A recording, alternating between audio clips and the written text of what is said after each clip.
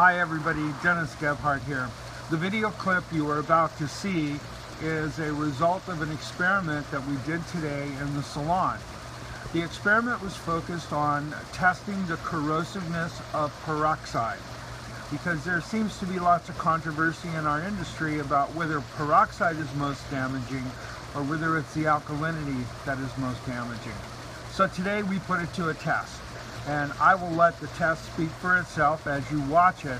But I want to let you know the reason we do this is so that you can understand and so that you can master the chemicals that we work with. Now remember, peroxide turns protein or cysteine into cysteine.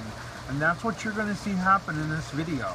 You're going to see the actual effect of peroxide by itself on a protein source, and I think it will be quite empowering for you and quite eye-opening. So enjoy the video. Guys, Dennis Gebhardt here. Time to do an experiment. You know, I'm the kind of person that sometimes I think visuals are much easier and more validating than just hearing information being shared with you. So, you guys up for an experiment today? Here's what I want to do. I want to talk about the corrosiveness of peroxide. You know, many of the people in our industry believe that the real danger in color process is the alkalinity, and actually I'm going to let you see today how corrosive peroxide is.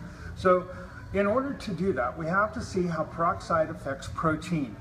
And so what I've done is I have, Sylvia, if you'll just kind of scan down to the bowls, I have some sirloin steak, which is a fine example of protein. Now, I have 3 bowls with that, actually 4 bowls with the sirloin steak. And so let's go to the one in the center cell. This is our control. I want you to keep an idea about what our control looks like. It's beautiful, it's got beautiful tonality to it and everything. And so we're going to begin with the first one over here, Sylvia. And we have 40 volume developer. Everybody can see that's 40 volume.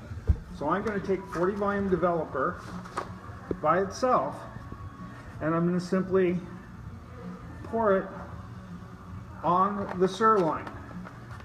And we're going to let that process for 30 minutes, which is the average time that a hair color will set on hair. This is 40 volume. Now over here, Sil, if you will please, this is 20 volume developer. And so on this piece of sirloin, we're going to apply 20 volume developer, and we're going to let that set on that sirloin for 30 minutes.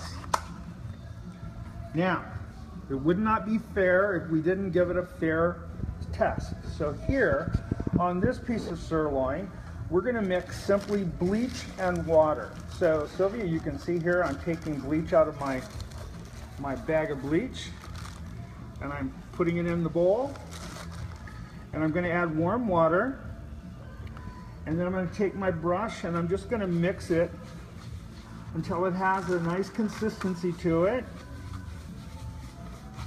And then I'm going to take the bleach and water, no developer, the bleach and water, and I'm going to pour that over this piece of sirloin.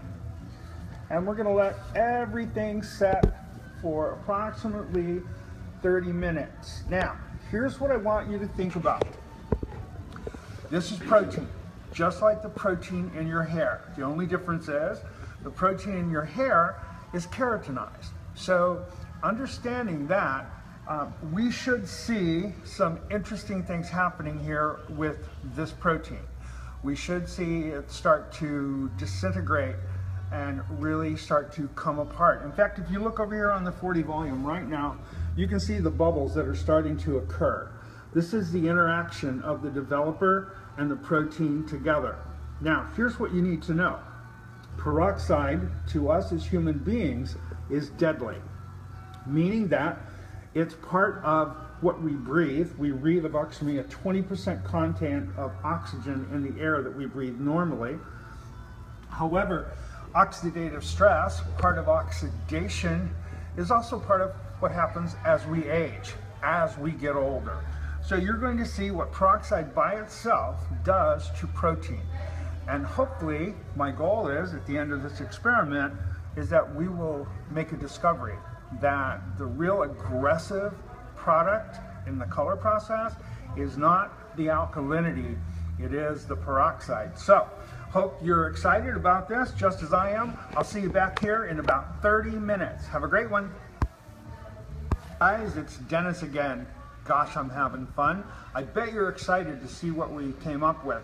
But before we rinse it, I just wanted to come back on and show you what we're dealing with. So, Sil, can you again take a picture of the control swatch, the control meat. This is a meat seminar. Okay, take control meat. Okay, so over here with the 40 volume, if you will. I'm gonna wipe this down. I just want you to see what's happening. Look at that. Can you see the holes? Oh my God, watch this with my, I can poke holes in this. It's like a wiffle ball, for God's sakes. Look at that, okay? And we haven't even rinsed it yet. I'll just put it back up there. I'm doing a little bit of basting on my sirloin here. Let's go to the 20 volume, Sil. Over here on the 20 volume, well, I can't even wipe it down. Look, part of the meat's already broken off. Look at this. Oh my Lord in heaven. It's like that, what's that cube steak people make for breakfast? Look at that. Oh my God. Oh yeah, well, this is your protein on peroxide. All right, so now let's go over here and look at ammonia or alkaline and water, bleach and water. Look at this. This piece of sirloin is not that much different than this control. In fact, it's still very hard to put a comb through it, to put the tip of my comb. It still has resistance, it's still got tone. So it tells me that actually the peroxide has destroyed this and the bleach and water has lasted in pretty reasonable state. So with that being said, we're gonna rinse. We'll be back in just 5. Hey everybody, we are back. It's time to see what they actually look like after we rinse them all off. For those of you that are maybe on this scope for the first time, what we've done is we've been testing the corrosiveness of peroxide on protein. So what we used is we used sirloin, which is a fine example of protein, and on one of the tests we used 40 volume, on the other we used 20, and on the third we used bleach and water. Bleach, high alkalinity, we would normally assume that that would be the most damaging in a color process. But here's what I want you to take a look at. Here is our control. So can you please scan down on our control? There's my tester. All right, now look at this. Look at this. This is the 40 volume. Oh my God. We've destroyed that protein. So for all of those people that think that they're cool, and they're all that in a bag of chips, and they're popping in a 100 volume developer in their mixtures, look at what 40 volume does. What do you think 50 volume would do? And you know what 100 or 130 would do, because that's 4 times as strong. Here's the 20 volume. I want you to compare the 20 and the 40. You can see that there is a considerable amount of difference. 20 volume still leaves it intact. The 40 volume literally disintegrates it. And the thing that's most impressive is the bleach and water. Look at that. It still has tone, it still has color, it still has integrity. Very similar to what's happening here with our control. So, hope you've enjoyed that experiment. I hope it helps you understand the corrosiveness of peroxide. Truly, I believe that an educated hair colorist is an empowered hair colorist. Our job at Guru Villages is to empower you. Hope we've done that today. Have a great Wednesday. See you soon. All right, so there we have it. You've seen what science tells us happens when you put peroxide on a protein source.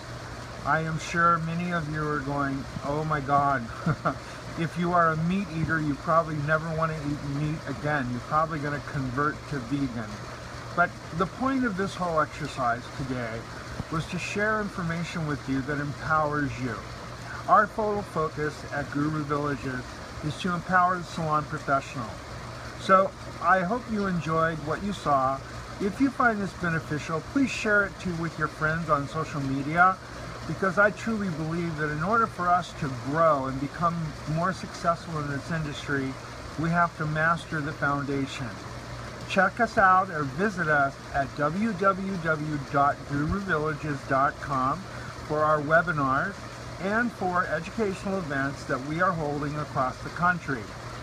And I also invite you to come and visit us on Monday nights at 6 p.m. Pacific Standard Time and Tuesday nights at 6 p.m. Pacific Standard Time for our weekly Periscope broadcast. Listen, I thank you all so much for spending time. I thank you for learning from this video and allowing me to share this information with you. And now, as we say at Guru Villages, now go out and discover your genius.